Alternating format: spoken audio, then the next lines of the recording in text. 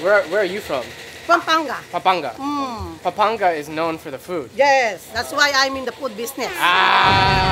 Filipino places. All the workers here, they're so full of energy. Yeah, this is Joe from the Philippines, Batangas City. Historic Filipino town, or Hi-Fi, is one of the oldest ethnic enclaves in LA. Living in LA for several years, we hadn't really been there before, so we linked up with our Filipino friend Ryan Benson to check out everything from authentic bakeries, to cafeterias, to supermarkets, to Instagrammable hipster spots, and of course, barbecue. All right, you guys, we are getting fresh pandesal in the morning here in historic Filipino town. Ooh, look at the haul. What do we got here, Ryan? All right, guys, so we have their best seller right here. This is the hopia baboy. So this has onion inside of it. It's kind of like the Filipino version of an empanada. Yo, if you guys are feeling this video so far, hit that like button, click subscribe, and turn on your notifications. For the algorithm, hopia baboy. Kind of has a sweeter taste and kind of like a doughy texture to it. With a sweet onion. A sweet onion. Not only do you have like hopia baboy, which is like onion, but you can have hopia ube or hopia mongo, which is mung bean or Hopia mongo. Wow. Wow. Really sweet and smooth. Very smooth. Very smooth. I prefer it. Yeah. Pandesal. So it has more of the crust of a French bread, but it definitely has that sweetness like a Hawaiian roll. Right. Everybody, would you guys like to coconut yeah. jam it up? Yo, that's really good. Wow. Oh. That's a thick cake. What is It's stretching. Is that Do you see mochi? Yeah, I've never seen that. You can literally see the sugar crystals. Bibinka. Can you feel that stickiness in your mouth? Those strings that you saw, that was just straight sweetness. Here, I'm gonna make a little boat. Dude, we just used the pandesal like a little spoon or a pelican gull. It's actually really good. Whoa! That is super good. Super strong chicken flavor, great tender chicken pieces. 5 out of 5. I gotta give it a 5 out of 5. All right, guys, we gotta go on to the next spot. Our next stop on our historic Filipino town, Hi-Fi Crawl, is just right next door.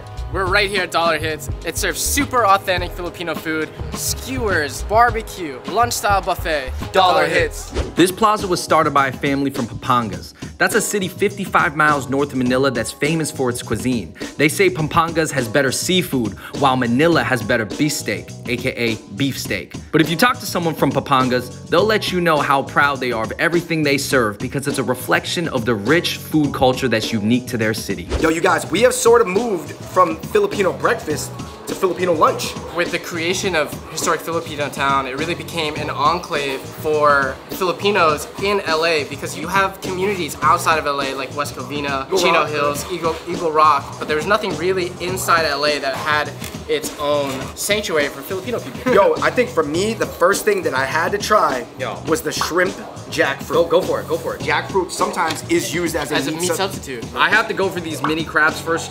I know not everybody would choose this, but I was so intrigued by them because I didn't know Filipinos ate this, to be honest. So. I think I'm gonna go with the bangus, the milkfish. For the people who haven't had milkfish, how did you describe it for them? I mean, it's white fish. It has a lot of bones. The way that it's cooked with the tomatoes, the onions, and all the herbs, it helps really round out the flavor. Yeah, first dish. Oh. This is a really salty kind of fish, but this broth that it's been cooked in, wow, does it have so much flavor in it. All right, chicken adobo. The good hallmarks of a chicken adobo is having a good quality soy sauce, good quality vinegar, cooked over a long period of time so that chicken cooks down. All right, guys, I'm gonna try this goat. For me, so far, this and the adobo super hit. That goat's good. I so knew good. that goat was good when I looked at it. I looked at the sauce. Anytime you have a Filipino like fried skin dish, you gotta dip it in the vinegar. Fried chicken skin. It's funny, my grandfather, my Lolo, out of nowhere, will be sitting in the car and he'll be like, whoop, has a bag of chicharron. He'll finish it and he'll go, whoop, has another one. Chicharron magician. But it's a perfect snack, man. It's salty, it's crunchy, and then you dip it in the vinegar and you got this like nice little tart. Okay, of course, this is kind of like a tradition on our channel. Every time we have a Filipino food episode and we are able to have balut, we gotta do it. So you can just go like this, crack it open. It's so good. Just slurp it, get the juice. It's so good. I like. I don't know what I'm looking at, but it tastes all right. God dang it. We are going back to your regular standard programming. Right. Question. What's up? What is this? I thought these were big fish balls. They kind of look like dongos, Japanese. This is gonna be like a fried sweet rice that's been drizzled, I believe, in honey. Kalioka. So I would say this is like the Filipino version of mochi. Wow, that stick, man. I think at max I could eat one of those. Yo, Aaron, it was almost like a low mattress. Memory foam. Hell yeah. Sleep on that. I was about to say I've never eaten memory foam before. Yeah, well, if you haven't, you know, Ryan, you're obviously not as experienced, so. All right, guys, so we're gonna check out 2 more spots. We're gonna check out a Filipino grocery, and then we're gonna go on to a more hipster, more modern version of Filipino food, a little bit down the street. And then we're gonna come back to Dollar Hits and get some Filipino barbecue skewers. Ooh, I'm excited for that. Onwards with the journey. Let's go. All right, guys, so we're here at our next spot. We're at a Filipino grocery at Temple Plaza, owned by the same people as Dollar Hits, which is kind of funny because as we were eating in Dollar Hits, we said, oh, we want to go to the market. Do you want to go to grocery too? Yeah. Okay. The lady who owns Dollar Hits came and walked us in. Yo, these ladies are kind of like, they killing it in hi-fi. Right? They're owning they're it, man. bosses. They're boss ladies. Temple Seafood Market, let's go. All right, so what we got over here is the vinegar section. All types of suka. All different types of suka. This is the suka, the white vinegar that I'm used to at home. I actually never seen so many varieties of Filipino vinegar. This is the bagoong. This is like a shrimp paste. You put like a little bit in like stews or something to kind of give it that little extra oomph. You don't really see this in many other stores. I think it's pretty unique to here is they have a literal jewelry store in the middle of the market. Not only that, they have clothing for sale as well. One of the biggest things that I've noticed about my Lola growing up, she's very big into jewelry. She would always buy like different little pieces, whether they're like stones or like things like that. This kind of comes like right into the culture. So I'm Elvira, the owner here and the owner there. This store is a Filipino store around in Filipino community. Do you think Filipino Town has the best Filipino food in the LA area? Of course, I am number, you see in LA Times, the Dollar Hits is almost I think number 3. Why is the food in Pampanga better than Manila? Because when I'm small, the people there is cooking and cooking and cooking. They are famous in cooking. All right, And then Pampanga. when you go to the Philippines, visit Pampanga. We are known for using cheap cuts of meat and making them taste really good. Pork snout, pork stomach, snout, beef beef tripe, tripe. pork ear, pork heart, chicken liver, fish ball. A lot of the stuff that we see here, we're gonna try later on at Dollar Hits when they barbecue it up on the grill. All right, you guys, we are gonna take a break from the Pampanga Plaza. We're just gonna go down the street in hi-fi historic Filipino town, check out how the 2nd generation Filipino Americans are flipping their cuisine to make it a little bit more hipster elevated fusion while still paying tribute to their roots. Spoon and pork. Spoon and pork. Now we're meeting 2 chefs that immigrated from the Philippines. They're bringing a modern, aesthetically focused California twist to the food they grew up with. All right, guys, so we're here at our next spot. We're at Spoon and Pork. It was kind of funny little play on words. Wait, because a lot of Filipinos say their P's, their F's like P's. Exactly. All right, spoon and pork. Spoon and And pork. they serve a lot of pork here. Here they kind of do a more modernized take on Filipino food. They still pay homage to its roots, but they do it in a little bit more upscale fashion. Let's check it out. So modern Filipino comfort food is what me and Jay grew up with. We grew up in the Philippines and these are like the flavors that we grew up with. This is our comfort food. That's the reason why we did a modern take on Filipino food, just so we can introduce these flavors to everyone. And it helped a lot that we actually don't have any formal training, so we It's didn't go to surprising. We school. didn't- so we weren't scared. We didn't care. We didn't have any rules. So before the restaurant, we were a food truck for Yes. a year and a half. We're doing our part, trying to get our food out there. That is the plan, to get Filipino food out there, to get it recognized. Like, we want people, like, probably, it's gonna happen probably in the next 5 to 10 years where people will be like, yo, let's go have Filipino food, you know? Right now, it's not yet at that point, but we want it to be like how Thai food and Chinese food and Japanese food is. San Miguel Light, not as full-bodied. Okay. Did you give me the same one twice? No, no tricks. No tricks, man. Wait, what? Just guess which one it is, man. I'm gonna say this one's San Miguel and then the first one's Red Horse. Oh! All right. Wow! Dude, You came in with the clutch 3-pointer at the end. You did. You got it at the end. You got it. All right, you guys, we have got an incredible spread here at Spoon and Pork. The chefs came out, they told us their story. Out of any of the Filipino restaurants that we've been to, like on our food journey, I think this is the most fusion Filipino item I've ever seen. Pork belly adobo nigiri. You have a little bit of sriracha on top. You have the Japanese furikake with the pork adobo. I think it's a perfect combination. I think my next thing up is the eggplant enchilada. You guys, I guess normally this comes more... it's chopped up. Yeah. Real quick, guys, I love how in this restaurant, they don't give you a knife. It's spoon and pork. In Filipino culture, your knife is your spoon. Eggplant enchilada. That eggplant has a really smoky flavor that comes out from being barbecue. I don't know if it's barbecued, but it's super, super smoky and it comes out like really, really prevalent. Shroom salpicón. Oh, wow. Dude. There's so much flavor that comes out. You can tell there's a little bit of vinegar inside. The chives really kind of bring like a bright kind of herby taste to it as well. Guys, let's go with the premier dish, the pitata. This is like their crispy pata take, where it's pretty much covered in chili garlic sauce. Now, New York Times has rated this one of the top 15 dishes in all of LA. Patata Sundays! Patita. Oh my gosh. Oh my goodness. This is the one. Like my eyes are closed right now, and I'm transported to the streets of Queens, Woodside. I'm standing, walking with my Lolo, and we're walking to Ihawang getting crispy pata. Like, this might be the best crispy pata I've ever had. They pretty much took the best elements from Thai chili wings, and then they put it on a delicious crispy pata, and it just is like a whole new thing that's just amazing. You know when I go in, bro, I gotta get another.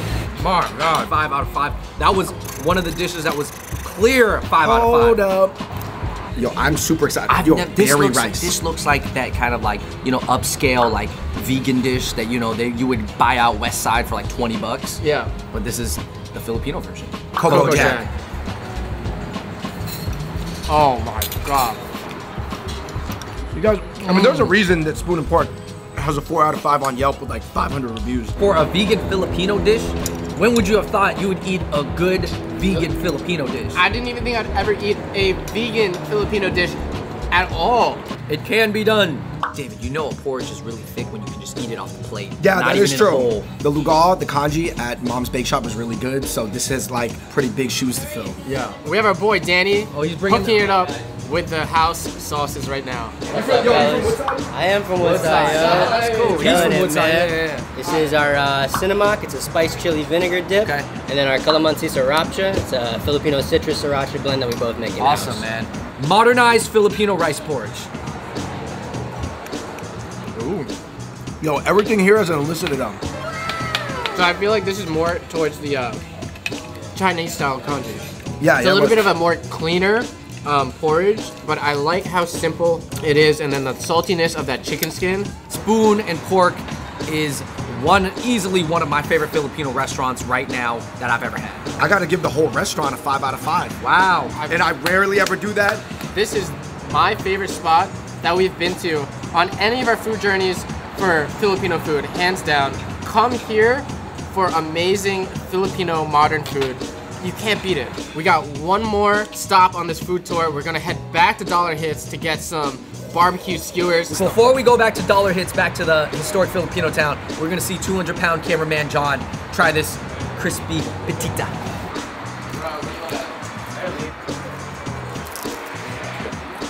Savage.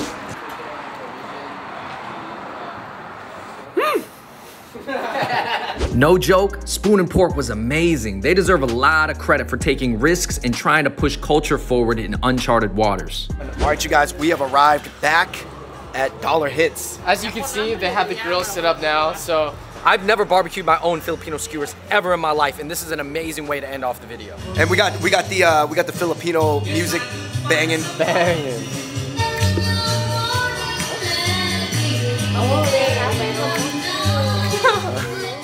We have chicken feet, we have chicken butt, we have pork ear, we have pork intestine. I'm really excited to go and put this on the grills. All right, guys, I got us a full gambit right here. We got 16 different skewers. We're gonna cook it ourselves and then sit down and eat some Filipino food. All right, man. I'm learning from my man right here, but from watching. And when you come here, better take a shower later. Yeah, you gotta wash your clothes afterwards. Yeah, this is my dog clothes. So. So now we're gonna put some stuff on the grill here. So we got the pig ear here. This is the helmet. We got some chicken feet. Yeah, that's the one they call Danitas. We're gonna get a nice sear on everything here. Make sure it gets like that charcoal taste, and then we're gonna flip it over, and then I'm gonna serve it to you guys. So, all right, hell yeah. Let's get this barbecue on. What makes it really cool about Dollar Hits, this really kind of brings it back to its like traditional roots, like as street vendors in Manila or another part of the Philippines where everybody's kind of going from vendor to vendor getting different types of food. So this is really cool to kind of bring it back home. Why are you fanning it? Does that make it hotter? Yeah, so fire needs oxygen in order to burn, so you're really trying to stoke the coals and kind of bring more heat. And it's even sort of like a gregarious activity too. You guys sharing a grill. Yeah, I mean, that's what Filipino culture is all about, sharing food. It's a community. Okay, we each in our hand have the skewer of choice. Dollar Hits. It's a dollar, it's a hit. In historic Filipino town. Oh, good. Pork skewer is good. Okay. This longer needs it. Wow. At the end of the day, we had only spent a few hours in Hi-Fi, but it felt like I had learned so much about authentic Filipino culture. It was almost like we got zapped and transported to the Philippines for a moment.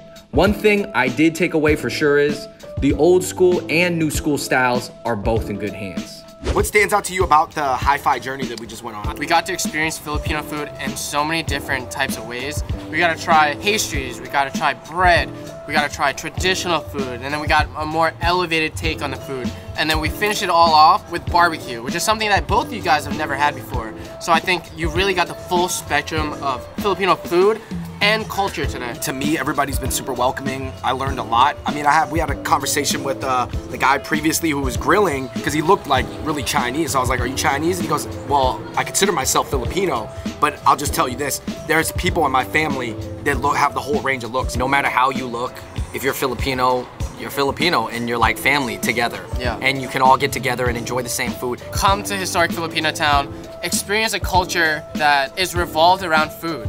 We sit down and we eat food together, we share food, and as a culture, I think there's nothing like it in this world. All right, you guys, in the comment section below, make sure, first of all, you give us a big thumbs up, and then number one, let us know what is a Filipino food that we need to try that we didn't show today, and number two, what is another ethnic neighborhood around America that we got to check out. All right, everybody, thank you so much for watching that video. Check out Ryan's information down below. We are in historic Filipino town in LA, and it was all love. So until next time, we out. Peace. He's talking about how everybody was going for the sardines. Oh my God. For canned foods, you know, because Especially the rice. Even the 50 kabanso, the 50 sacks, almost only 30 minutes. Oh, gone in 30 minutes. Yeah. Wow. Do I look beautiful?